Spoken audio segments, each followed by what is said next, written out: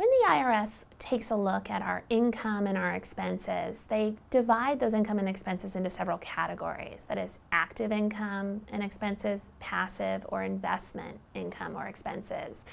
And the IRS may be inclined to treat the aircraft expenses, even if they're incurred in your active income producing business, as passive because of the common nature of aircraft leasing.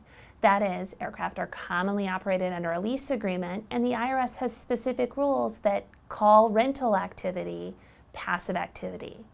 This is why it's really important that in order to take deductions and active deductions for your aircraft, that you file any appropriate grouping elections and that you demonstrate to the IRS that the period of the rental is less than 7 days, or that the rental occurs entirely within a single taxpayer and should not be treated as passive under Section 469.